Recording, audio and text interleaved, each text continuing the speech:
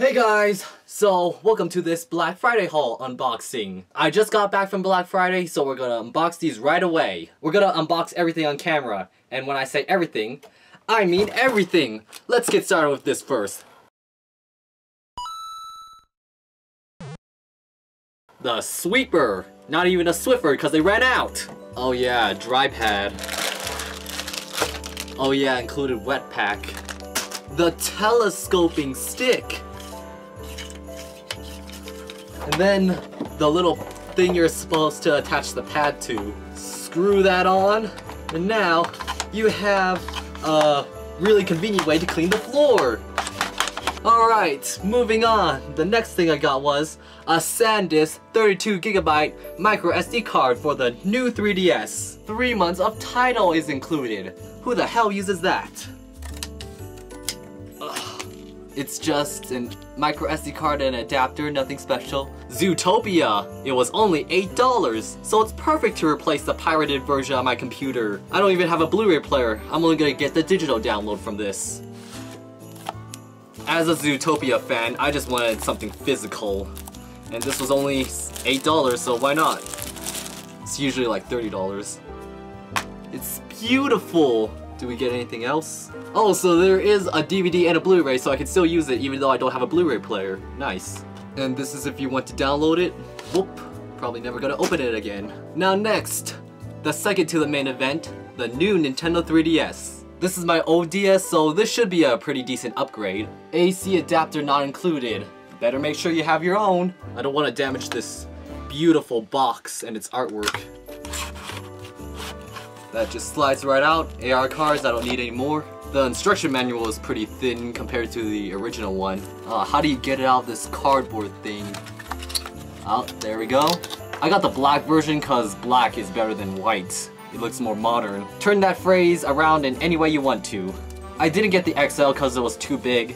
And I also prefer the faceplates that come with the regular size new 3DS. Here's the back of it, so beautiful with all those designs. And here's the front of it without the faceplate. Don't want to let you see my serial number. We're gonna snap on the faceplate. Ah yes, there we go. Now we have a full clean new Nintendo 3DS. It's beautiful. I'll set that up later. Move out of the way. Out of the way for the main event. The MacBook Air. So I wanted to get the 128GB model to be cheaper, but I was forced to get the 256GB model, which is $200 more. This will be replacing my old 2011 really thick MacBook Pro. Some of you guys are complaining, why did you get another MacBook Pro? The Air is less powerful than the Pro. Well, I checked the benchmarks of my old MacBook with this new MacBook Air and it was actually a decent bit faster. And my old MacBook was fast enough for me before it broke, so I think that this will be suitable for me. I don't think I would need to spend a few $100s more to get a Pro. Ah yes. That new laptop smell. Alright guys, ready for this? Dun dun dun. Ah yes. So light. Oh, that smells like a Chinese worker's sweat. I'll spit on it a little bit. That's okay, it's okay, it's okay.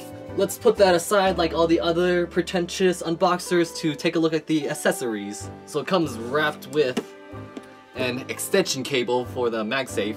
And this is the MagSafe cable. I noticed that this converter is smaller than my current MacBook's converter, so that's pretty cool. And also, I noticed that it's a different type of connector than my current MacBook has. Then, take off this little cover.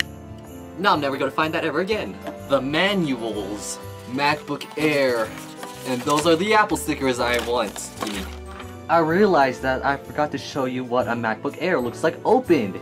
Here it is, if you've never seen the inside of a MacBook before. Alright guys, that was my Black Friday haul unboxing.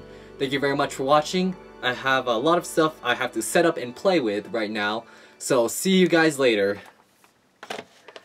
Thanks for watching.